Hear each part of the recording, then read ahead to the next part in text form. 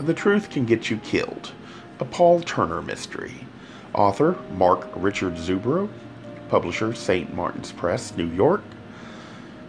Narrator Eric Aust. Chapter 5.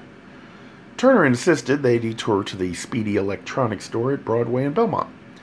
There he picked out the same kind of beeper that Fenwick wore for Madge. Turner and Fenwick returned to Area 10 headquarters. The building housing Area 10 was south of the River City complex on Wells Street on the southwest rim of Chicago's Loop. The building was as old and crumbling as River City was new and gleaming. 15 years ago, the department purchased a 4-story warehouse scheduled for demolition and decreed it would be the new Area 10 headquarters. Planned renovations occurred at random intervals. Lack of air conditioning in the summer was somewhat ameliorated by a huge numbers of fans nearly blowing their paperwork to uselessness. For the winter, all of the detectives, most of the clerks, and over half the uniformed cops had brought in space heaters, making the entire complex a disaster waiting for fire to destroy it. Heavily bundled up newspaper reporters huddled together just inside the doors to the station. As Turner and Fenwick walked in, the acting commander was given a statement. Every time the doors opened, a swoosh of wind swirled in and lowered the temperature around the reporters 10 degrees. Turner and Fenwick hurried past the milling mob and up the stairs. At their desk on the 3rd floor, they took out the beginnings of paperwork. Major crime worksheets, daily major incident logs, and supplementary reports. Minutes later, the acting commander entered the room and strode over to them. The regular commander was on vacation in Cabo San Lucas. The acting commander was a Hispanic American named Drew Moulton, a sensible man who'd run afoul of the upper echelon of the police department.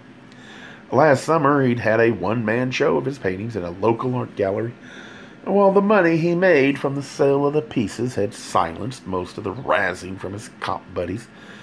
Neither the art nor the amount of money earned kept the police brass from being leery about his artistic activities. A person achieving fame outside of the establishment made them uneasy. Drew Moulton sat down on the corner of Fenwick's desk. He said, "I hate it when famous people die. Makes the case a pain in the ass." "I think I've got a problem with it," Turner said. Moulton gazed at him calmly and waited for him to explain. It wasn't that Turner was unwilling to be open about his sexual orientation. He just wasn't eager to add another coming-out experience to his day's work. Unfortunately, coming out is a process engaged in every time a new person or situation is met in which being openly gay is significant. It may be perfectly safe to come out, but each time it takes an emotional toll. Turner pulled in a lungful of air. "I'm gay, and the dead guy was notoriously homophobic." Moulton looked at him in silence for several moments. Finally he said, "And your point is?" "I might not be able to be objective.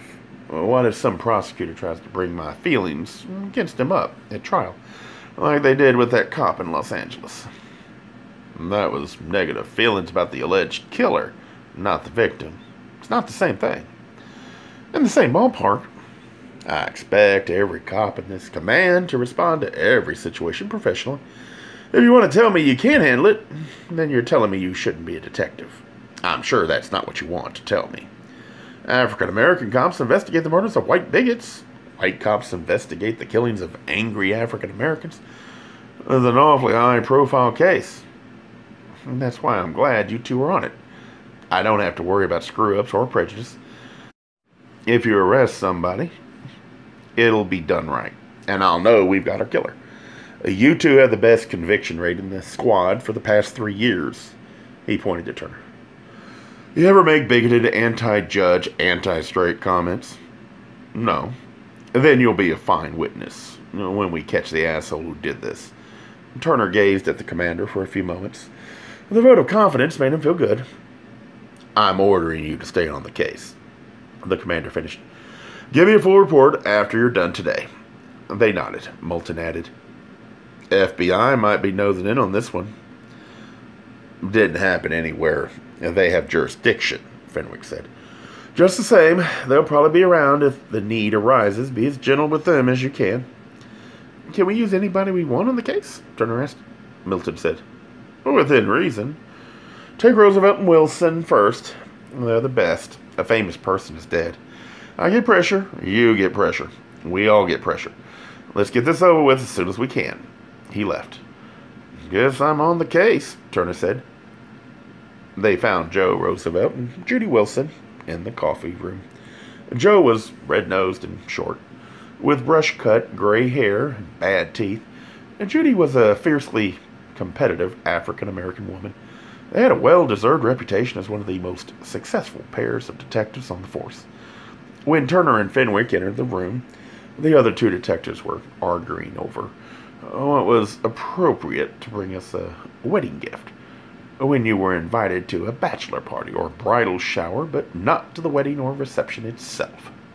Roosevelt turned on them. You guys decide. Wilson interrupted. I'm not asking two males what is socially appropriate. How are they going to know? Why would I care? Fenwick asked. Turner had heard Roosevelt and Wilson raising their voices to each other on everything from the most appropriate caliber of gun a cop should keep in reserve to the politics in the streets and sanitation department in the city. He figured they must take delight in disagreeing since, over the years, neither had ever requested a transfer. Turner forestalled resumption in this latest round of debates, diverting their attention to the case at hand. We need you to take charge of the canvass of the neighborhood on the Judge Meade case. Figured you'd need our help, Roosevelt said. What's the story? Somebody popped him in the middle of the forehead, Fenwick said. Left him to freeze in an alley near Lincoln and Fullerton. Judge Sickle, Wilson said. We've got McWilliams and a couple of others out in the field, freezing their butts off, Fenwick said. I bet you'd rather it be us, Wilson said. Cop Sickles, Roosevelt said. Yeah, but you won't be dead, Fenwick said. Right, Wilson said. We only had 30 other cases we were working on. Doesn't everybody? Turner said. Who's got the results on the pool? Roosevelt asked. I'm not sure, Fenwick said. A couple people passed it around. I put my time on the sheet and gave my money to one of the uniforms downstairs. I'm working on a 3:30 dead bum, Wilson said. I think I've got a chance. Turner and Fenwick returned to their desks in the squad room. Randy Carruthers entered and hurried over toward them. Fenwick groaned. There's got to be a law against stupidity. And the penalty has got to be having your head chopped off. Carruthers wouldn't miss his. Yeah, what little brains he's got are in his butt. Now, you guys. Randy wore a green knit turtleneck sweater. The collar was caught in the folds of his double chin. The bulges of fat on his torso protruded prominently under the tight-fitting garment. He plopped his substantial butt on the corner of Fenwick's desk. Commanders and acting commanders could safely intrude on Fenwick's space. Anyone lower in rank perched at their own peril. No matter how many times Fenwick's ham hand had swiped at Carruthers' ass, the rotund nuisance never got the message. Fenwick's paw moved quickly. Carruthers jumped. Where's Rodriguez? Fenwick asked. Rodriguez was Carruthers' long-suffering partner. 6 years ago, Rodriguez had offended the wrong member of the police power structure, and he was certain they'd assigned him to Carruthers in revenge. I haven't seen him in half an hour. He said we were supposed to go check out a report of someone carrying coal to Newcastle. I've never heard of that part of the city. He said I'm supposed to look it up and find it. I didn't know people still heated their homes with coal. Of course, it's so cold. You never can tell. Good luck, Fenwick said. He made a show of returning to his work. Turner was already filling in the tops of several forms. But I got to tell you guys, Carruthers said, that Judge Meade, you've got to find who killed him. He was the finest man who ever sat on the federal bench. Didn't know you knew him, Turner said. I didn't, but I followed his cases for years. He was showing those liberals a thing or two. He knew how to deal with them. I went to a talk he gave once. Turner looked up and gave him an interested look. Actually, being listened to brought a grin to Carruthers' face. Turner could see the off-yellow front tooth mixed with the other grayish ones. "When was this?" Turner asked. "When I was taking classes at DePaul." Carruthers was eternally taking classes. He tried law school, but never went beyond a semester. He never got into the social worker program he'd applied to. He came to make a speech. About 50 people attended. "What'd he say?" Turner asked. "Just talked about returning America to family values." He spoke like someone who knew what he was talking about. Quoted statistics. He was very inspirational. "Nothing radical? Any angry questions from the crowd?" "No. At the end, we stood up and cheered. It felt odd in a room with only 50 people. But I didn't care. I liked what he said." Fenwick gave a rumble deep in his throat. Carruthers stepped back several paces. Fenwick said, "Randy, I think I hear your mother calling.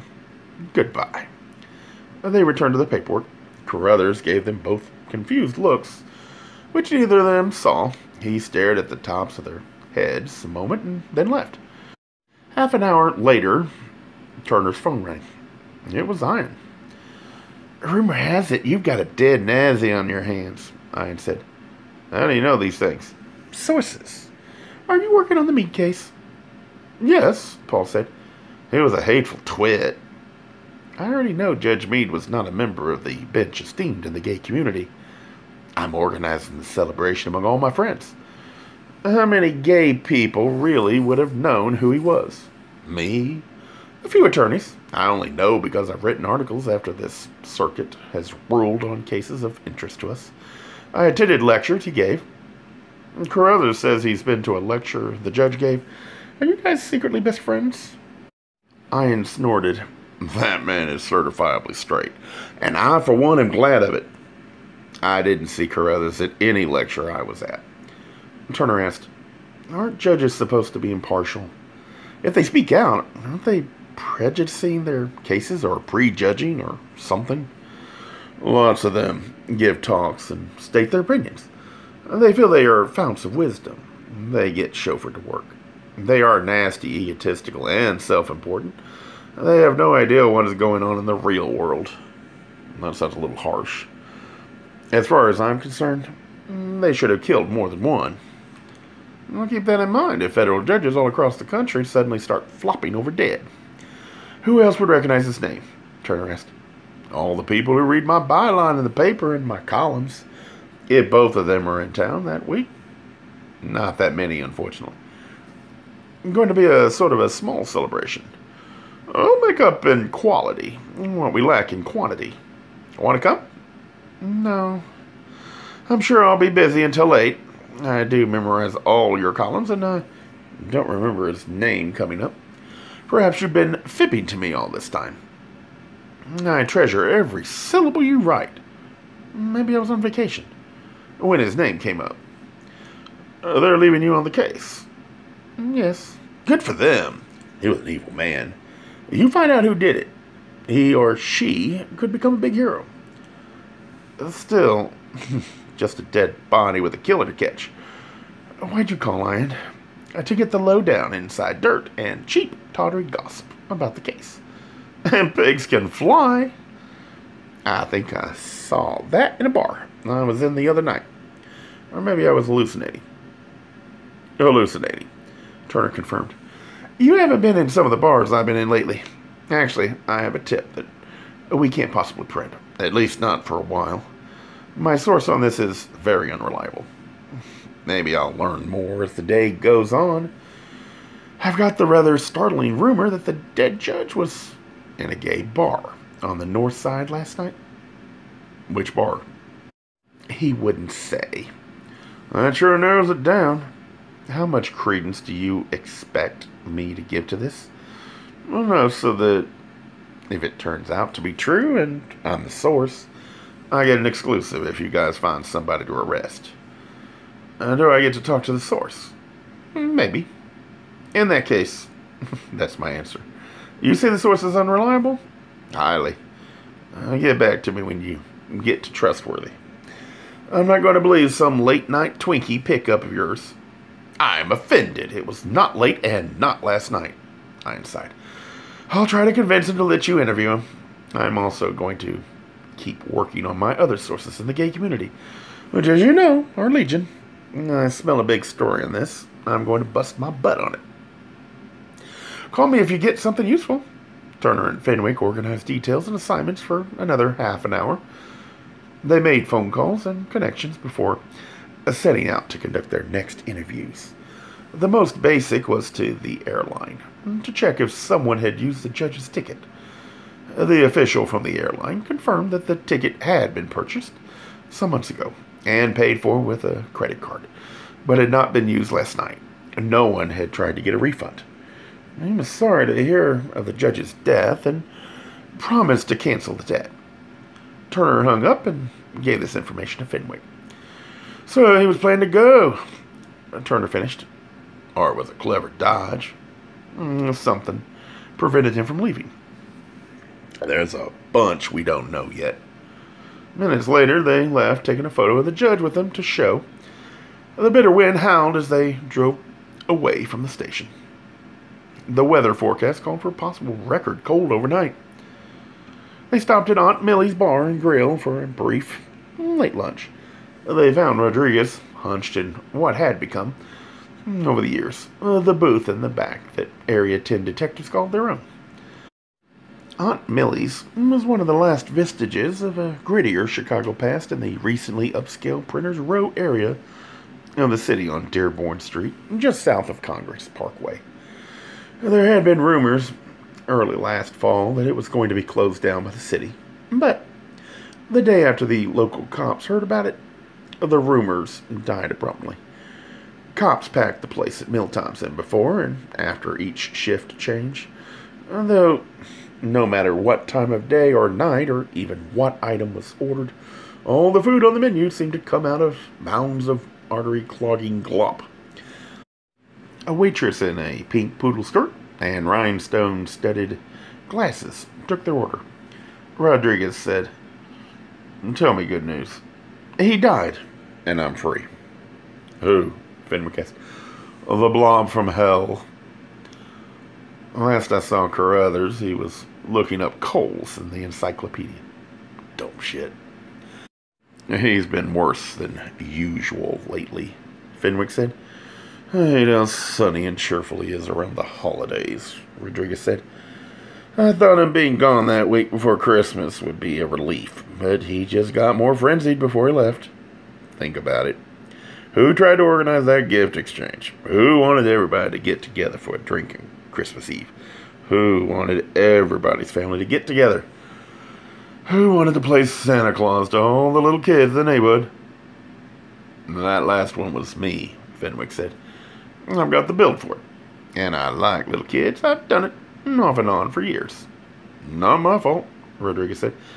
"Anyway, he tried to do the rest of them and more. And being with him at the holidays makes me want to start a Scrooge fan club. I bet lots of people would join. Bah humbug is a highly underrated response to the holiday season." Their food arrived. "I heard you got a dead judge." "Judge Sickle," Fenwick said. Rodriguez grinned. "I like that. What time did he come in at?" 7:45. "I've still got a chance on the pool then." "I had 6:36. I may be closest." "There's got to be somebody earlier," Fenwick said. "I can't be out of the pool. It's at least $500. What's wrong with the criminal element in Chicago? How can they let a little cold stop them? It's New Year's, for Christ's sake. You'd think a little murder and mayhem would be a great way to start the year." "You'll have to talk to Dwayne and Ashley. Last I knew, they had the sheet. Dwayne Smythe and Ashley Devonshire were the newest additions to the detective squad at Area 10. Everybody hated their know-it-all attitude and their inability to make arrests stick. They lost 3 major cases in the last month. The fresh-faced rookies had avoided Aunt Millie's since they lost the last one." "Heard the dead judge was a homophobic creep," Rodriguez said. "That's out on the street already?" "On the radio. Your buddy Ian Hume was quoted on several of the all-news stations." "I didn't know the judge's name until today," Turner said. "How many of us know the names of federal judges and were cops?" "We don't get a lot of cases that go to them. I bet 99% of the people in this city could name a federal judge beyond one or two from the Supreme Court. And that's bad. That's typical. They finished their meal and left. The first person they were to interview was the Chief Judge of the 7th Federal Judicial Circuit, James S. Wadsworth. Gay Mysteries audiobooks. I think it is easy to hate a label, but a face humanizes the word. So this effort is twofold: to offer comfort to those like myself that your world didn't end because you don't fit into the view of acceptable society on both sides, and in hopes of helping those with family that are LGBTQ, that it doesn't mean we are aliens from the child they once knew. Reassure them so they can maybe be supportive at the same time, being true to their values.